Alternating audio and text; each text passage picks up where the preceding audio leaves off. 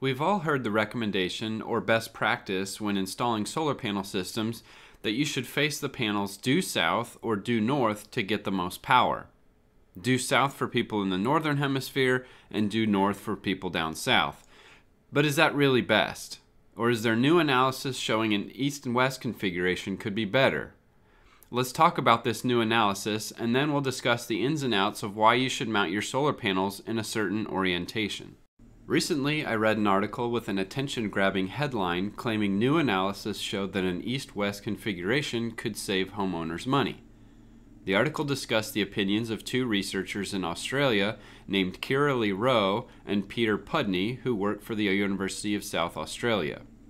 Their main points were that there was an excess of power being produced in the middle of the day, and that homeowners going solar could lower their need to buy grid power by 4 to 5% if they point the panels east and west.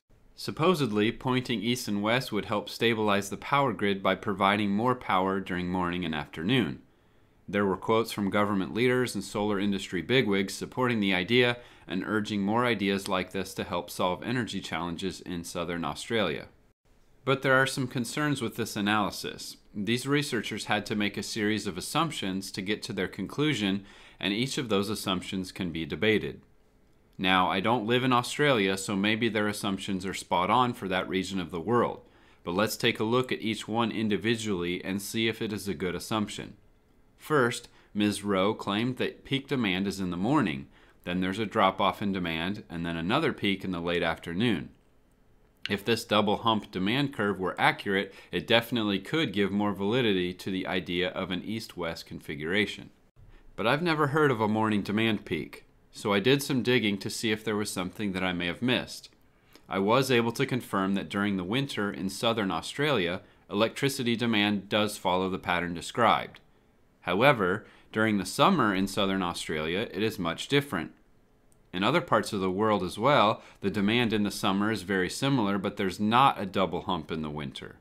So this may be an isolated thing for southern Australia due to the climate or unique household habits.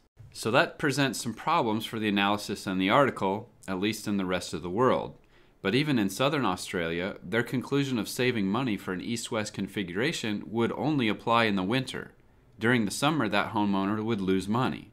Whether there's an overall net savings or not is the question, but there wouldn't be much at all if there was. The next assumption that's made has to do with net metering and is inherent in their financial analysis. Unfortunately, they don't go into much detail on this analysis, but we can reverse engineer it a little bit. Their assertion is that a homeowner could save money because they would need to purchase less energy from the grid during the morning and late afternoon. But that requires yet another assumption to be true, and that is that the utility charges a variable or dynamic rate for each kilowatt hour consumed. In other words, the only way that this could save a homeowner money is if the homeowner is in a net metering relationship with a power provider that changes their rates hourly based on supply and demand. But not all utilities operate that way. Some utilities are in regulated markets where the price is set and changes require approval by a governing body. Other utilities offer both fixed rate and variable rate plans.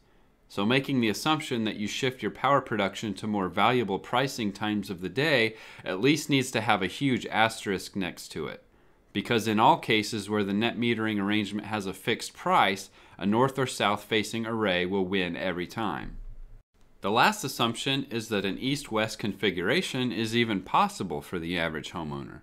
The article didn't specify that the researchers used an even 50-50 split of east-facing and west-facing panels for their analysis, but they had to make some sort of assumption along those lines for their numbers. They couldn't have done any math if they didn't. But we don't need to know what kind of split they used because no matter what they used, they had to assume that the roof on all of those houses was conducive to mounting some panels east and some panels west. Some homes might get lucky and have that perfect option, but what if the peak of your roof runs northeast to southwest? Or what if you can only put 20% of your panels on the east? Or what if your roof only faces north and south? The vast majority of homeowners will not have the exact split that these researchers used in their assumptions. There's just too much variance in architecture and the orientation of houses.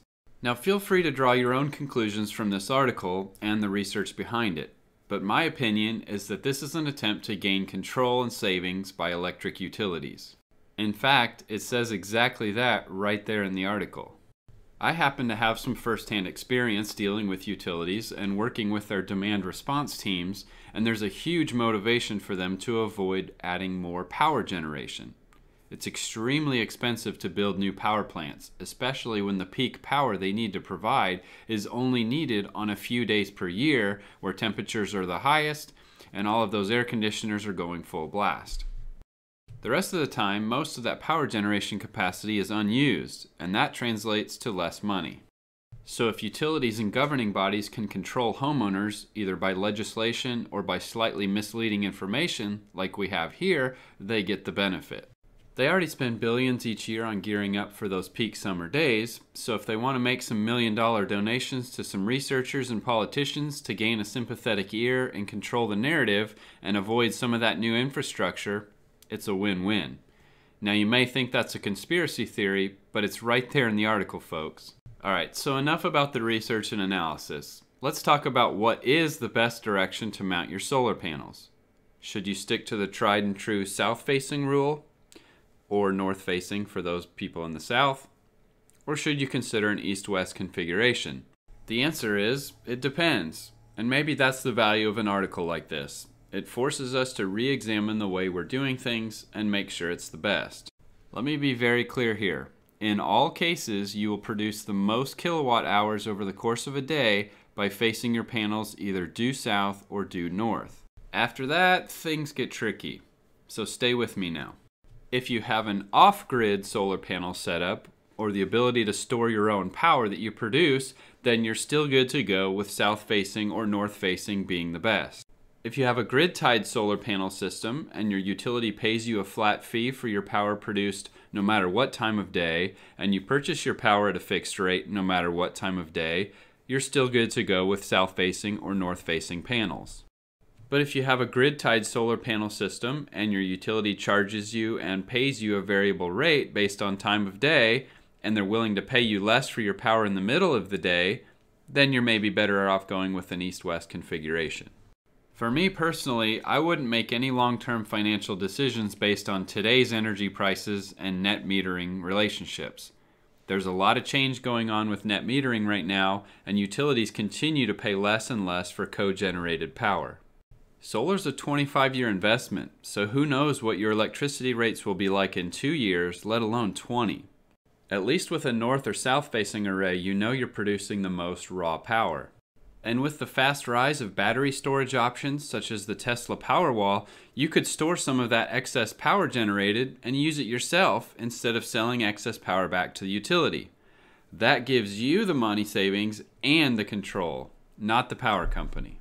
Look, there's a lot of complexity to this kind of decision, so I want to touch on one last thing, and this is something I've said numerous times before. You have to know your specific power demand and needs, and that will probably require making an investment in a power meter with data logging. The data collected will reveal critical information that can swing you one direction or the other. For example, your household may have a large power demand in the morning when you have an electric water heater trying to keep up with 4 teenagers taking showers. Or you might have a spike in the afternoon when everyone gets home from school and work and your smart thermostat kicks the air conditioner back on. Your monthly power bill from the utility probably isn't going to give you that much detail, so that's only half of the story. So it's important to know your energy consumption habits before you even think about going solar. In conclusion, a north or south-facing solar panel system is still the best for producing the most energy, but there are a few scenarios where you might be better off facing the panels east and west. Just don't take the blanket recommendation of some article or even a solar installer's recommendation without digging deeper. Thanks for watching, and if you're interested in solar, definitely subscribe to my channel for more solar content in the future.